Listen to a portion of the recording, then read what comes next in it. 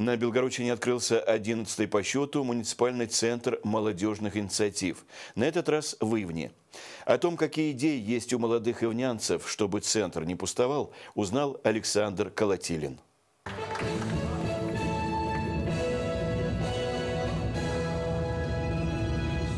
Ивнянский центр молодежных инициатив расположился в новом культурно-общественном центре.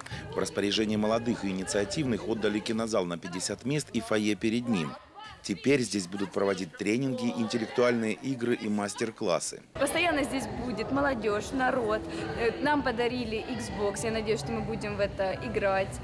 Будут показывать фильмы. В этом центре мы будем проводить большую часть нашего свободного времени, так как тут создали много чего нового, тут много технологий.